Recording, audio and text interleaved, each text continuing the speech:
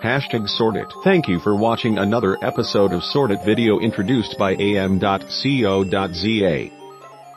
It's common to load a full roll of vinyl on vinyl cutter for the cutting.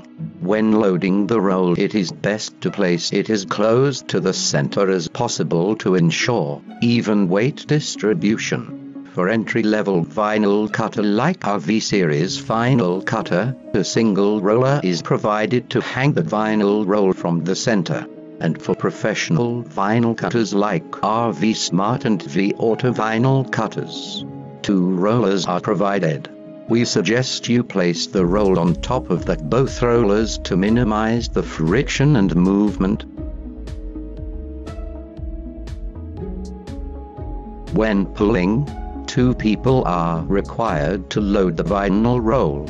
The first person positioned at the back of the vinyl cutter is to feed the vinyl through the vinyl cutter under the pinch rollers. The second person must pull the vinyl through and lock the pinch rollers one by one, while the first person holds the roll and makes sure it does not roll liberally.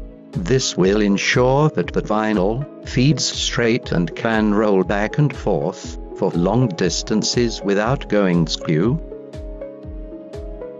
We suggest that you remove and store unfinished vinyl rolls that you won't use for more than a day.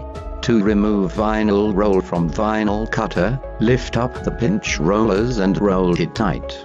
Then secure it with masking tape.